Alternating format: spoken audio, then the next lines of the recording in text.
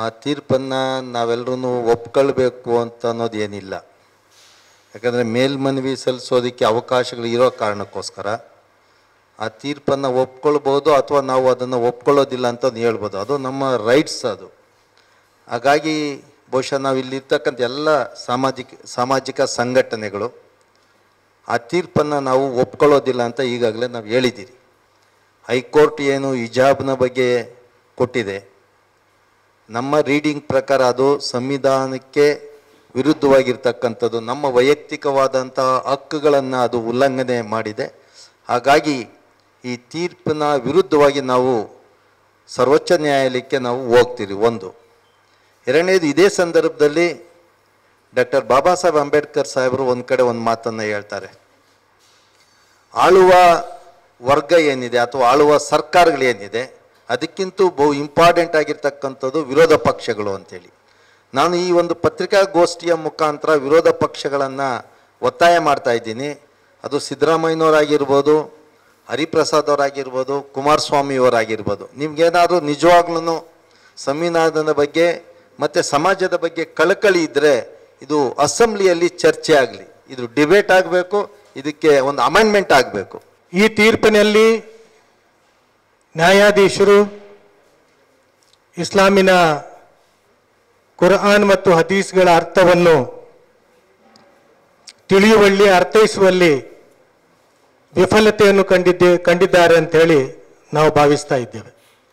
ಅದೇ ರೀತಿಯಲ್ಲಿ ಸಂವಿಧಾನದ ಹಕ್ಕು ಮತ್ತು ಅದರ ಬಹುತ್ವದ ಕಲ್ಪನೆಯ ವಿರುದ್ಧ ಈ ತೀರ್ಪು ಆಗಿದೆ ಅಂತ ಹೇಳಿಯೂ ಕೂಡ ನಾವೊಂದು ನಿರ್ಧಾರಕ್ಕೆ ಬಂದಿದ್ದೇವೆ. ಹಾಗೆಯೇ ಮಾನವ ಸಮಾಜದ ಗೌರವದ ಸಂಕೇತವಾಗಿರುವಂತಹ ಮಹಿಳೆಯ ಉಡುಪಿನ ಹಕ್ಕು ಕೂಡ ಇದರಲ್ಲಿ ಮಹಿಳೆಯನ್ನು ವಂಚಿತರನ್ನಾಗಿಸುವಂತಹ ಒಂದು ತೀರ್ಪು ಅಂತೇಳಿ ನಾವು ಇದನ್ನು ಅರ್ಥೈಸ್ತಾ ಇದ್ದೇವೆ. ಸರ್ಕಾರ ಏನು ಮಧ್ಯಂತರ ತೀರ್ಪಿನ ನಂತರ ಮಾನ್ಯ ಮುಖ್ಯಮಂತ್ರಿಗಳು ಮೌಖಿಕವಾಗಿ ಇಲ್ಲ ಜಿಲ್ಲಾಧಿಕಾರಿಗಳಿಗೆ ಏನು ಆದೇಶಗಳನ್ನು ಕೊಟ್ಟಿದ್ದಾರೋ ಅಂತಹದ್ದು ಮುಂದೆ ನಡೀಬಾರದು ಅಂತೇಳಿ ಕೂಡ ನಾವು ಸರ್ಕಾರವನ್ನು ಆಗ್ರಹಿಸ್ತೇವೆ. ಅದೇ ರೀತಿಯಲ್ಲಿ ಮುಖ್ಯಮಂತ್ರಿಯವರು ಈ ತೀರ್ಪನ್ನು ಸರಿಯಾಗಿ ಗಮನಿಸಿ ಇದು ತೀರ್ಪಿನ ಮುಖಾಂತರ ತಲೆವಸ್ತ್ರವನ್ನು ಕಡ್ಡಾಯವಾಗಿ ನಿಷೇಧಿಸಲಾಗಿಲ್ಲ ಹೇಳುವಂಥದ್ದು ಕೂಡ ಸರ್ಕಾರ ಗಮನಿಸಬೇಕು ಹೇಳುವಂಥದ್ದು ಕೂಡ ನಾವು ಸರ್ಕಾರಕ್ಕೆ ಆಗ್ರಹಿಸ್ತೇವೆ. ಮತ್ತು ಇದರ ಹಿಂದೆ ಗೂಂಡಾಗಿರಿ ನಡೆಯುವುದನ್ನು ಕೂಡ ಸರ್ಕಾರ ಮತ್ತು ಪೊಲೀಸ್ ಇಲಾಖೆ ತಡಿಬೇಕು ಅಂತೇಳಿ ಕೂಡ ನಾವು ಸರ್ಕಾರ ಮತ್ತು ಪೊಲೀಸ್ ಇಲಾಖೆಯನ್ನು ಆಗ್ರಹಿಸ್ತೇವೆ. ಅದೇ ರೀತಿಯಲ್ಲಿ ನಾಳೆ ಮುಸ್ಲಿಮರು ಎಲ್ಲ ಅವರ ಸಂಘ ಸಂಸ್ಥೆಗಳನ್ನು, ಶಾಲಾ ಕಾಲೇಜುಗಳನ್ನು ಮತ್ತು ಮುಸ್ಲಿಂ ವಿದ್ಯಾರ್ಥಿನಿಯರು ಶಾಲಾ ಕಾಲೇಜುಗಳಿಗೆ ಹೋಗುವುದರಿಂದ ಒಂದು ದಿನದ ಬಂದನ್ನು ಆಚರಿಸ್ತೇವೆ. ನಮ್ಮ ಎಲ್ಲ ವ್ಯವಹಾರಗಳನ್ನು ನಾವು ಬಂದ್ ಮಾಡ್ತೇವೆ. ವಕೀಲರು ಕೂಡ ಕೋರ್ಟ್ ಅನ್ನು ಬಹಿಷ್ಕರಿಸ್ತಾರೆ. ನಾಳೆ ಅವರಲ್ಲಿಯೂ ಕೂಡ ನಾವು ಅಪೀಲ್ ಮಾಡಿದ್ದೇವೆ. ಈ ರೀತಿಯ ಒಂದು ಬಂದನ್ನು ನಾಳೆ ಒಂದು ದಿವಸ ನಾವು ಪೂರ್ತಿ ಆಚರಿಸ್ತೇವೆ. ಈ ತೀರ್ಪನ್ನು ಓದಿ ಒಂದು ಸಂವಿಧಾನದ ಮೌಲ್ಯಗಳನ್ನು ಉಲ್ಲಂಘಿಸುವುದು ತೀರ್ಪು ಅಂತ ನನಗನ್ನಿಸ್ತದೆ. ಮತ್ತು ಒಂದು ಬಹಳ ಹೃದಯಹೀನವಾದ ತೀರ್ಪು ಅಂತ ನನಗನ್ನಿಸ್ತದೆ. ಇದು ಯಾಕೆ ಅಂತ ಪ್ರಶ್ನೆ ಕೇಳಿದ್ರೆ, ಈ ಕೋರ್ಟ್ ನ್ಯಾಯಾಲಯದ ಮುಂದೆ ಇರುವ ಪ್ರಶ್ನೆ ಹೇಗೆ ಈ ಎರಡು ಹಕ್ಕನ್ನು ಬ್ಯಾಲೆನ್ಸ್ ಮಾಡುವುದು, ಹೇಗೆ ಸಮುದಾಯದ ಹಕ್ಕು ಒಂದು ಕಡೆ ಇರ್ಬೋದು ಮತ್ತು ವೈಯಕ್ತಿಕ ಸ್ವಾತಂತ್ರ್ಯದ ಹಕ್ಕು ಇನ್ನೊಂದು ಕಡೆ ಇರ್ಬೋದು, ಅದು ಹೇಗೆ ಎರಡನ್ನು ಬ್ಯಾಲೆನ್ಸ್ ಮಾಡುವ ಪ್ರಶ್ನೆ ಅವ್ರ ಮುಂದೆ ಇತ್ತು.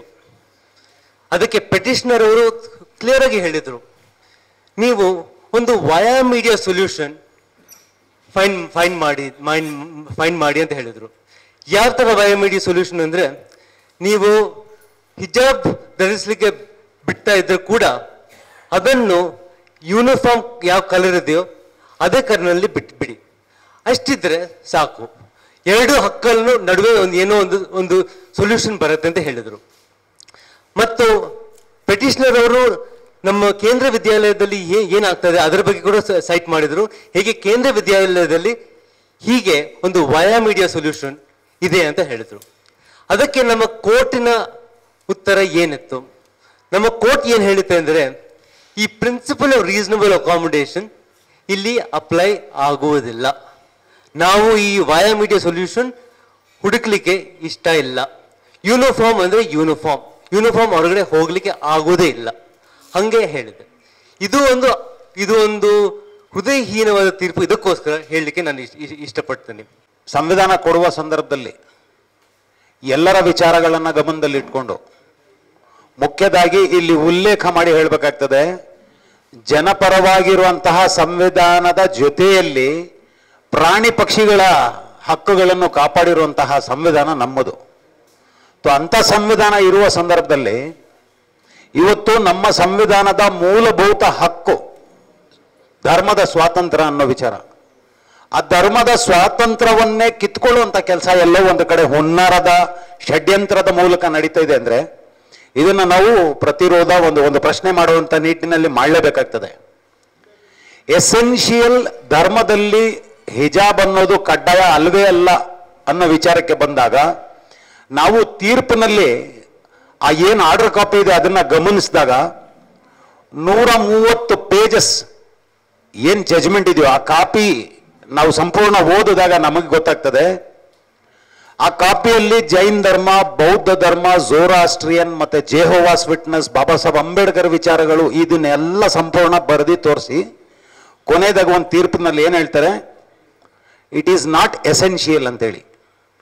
ನಾವು ನ್ಯಾಯಾಲಯದ ಪ್ರಕಾರ ನಾವು ಚೆಕ್ ಮಾಡಿದ್ರೆ ಒಂದು ಕಡೆ ಹೇಳಲೇಬೇಕಾಗ್ತದೆ, ಬಾಬ್ರಿ ಮಸೀದಿಯ ತೀರ್ಪು ಕೊಡುವ ಸಂದರ್ಭದಲ್ಲಿ ನ್ಯಾಯಾಲಯ ಆಸ್ಥದ ಮೂಲಕ ಜಜ್ಮೆಂಟ್ ಕೊಟ್ಟಿರುವಂಥದ್ದು ಕೂಡ ನಾವು ಗಮನಿಸಿದ್ದೇವೆ.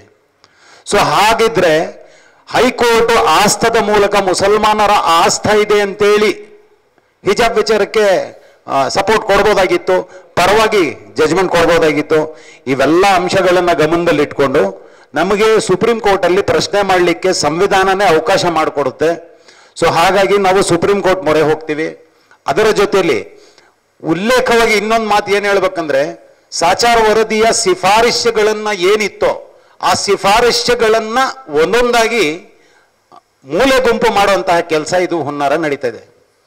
ಸೊ ಹಾಗಾಗಿ ಶಿಕ್ಷಿತರು ಅಂದರೆ ಅಧಿಕಾರ ವಂಚಿತರು, ಶಿಕ್ಷಣದಿಂದ ತುಂಬ ದೂರ ಇರುವಂತಹ ಸಮುದಾಯ ಮುಸ್ಲಿಂ ಸಮುದಾಯ, ಆ ಸಮುದಾಯಕ್ಕೆ ಇನ್ನ ತುಂಬ ಕೆಳಮಟ್ಟಕ್ಕೆ ತಳ್ತಾ ಇದ್ದಾರೆ. ಅಂದರೆ ಕಳೆದ ಬಾರಿ CAA NRC ಸಂದರ್ಭದಲ್ಲಿ ದೆಹಲಿಯಲ್ಲಿ ನಾವೇ ನೋಡಿದ್ದೀವಿ, ಸಾಕಷ್ಟು ಮುಸ್ಲಿಂ ಸಮುದಾಯದ ಹೆಣ್ಮಕ್ಳು JNU ಯೂನಿವರ್ಸಿಟಿ ಆಗಲಿ, ಅಲಿಗಢ ಯೂನಿವರ್ಸಿಟಿ ಆಗಲಿ, ಅಲ್ಲೆಲ್ಲ ಹೋರಾಟ ಮಾಡುವ ರೀತಿಯಲ್ಲಿ ಸಂವಿಧಾನನ ತಿಳ್ಕೊಂಡು ಪ್ರಶ್ನೆ ಮಾಡುವಂತಹ ಜಾಗೃತಿ ಬಂದಿದೆ ಈ ಸಮುದಾಯಕ್ಕೆ ಅಂತೇಳಿ ಎಲ್ಲೋ ಒಂದು ಕಡೆ ಶಿಕ್ಷಣದಿಂದ ವಂಚಿತರಾಗಿ ಮಾಡುವಂತಹ ಹುನ್ನಾರ ನಡೀತಾ ಇದೆ.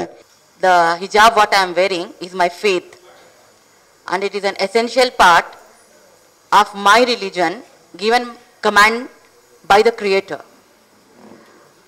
The verdict which has come down yesterday has disheartened us, and our heart is broken, and we're very, very, very sad that the justice and the court we trusted has not given a second thought on the verdict which has been delivered, saying that hijab is not an essential practice of Islam. I would like to emphasize on this part, hijab is an essential part of Islam. It is a part of Islam, and it is with the survival of every Muslim woman who lives as a Muslim. Along with that, I would like to even put word that, as my sister said, Beti Bachao, Beti Padhao is the slogan given by our country PM. Where is this now?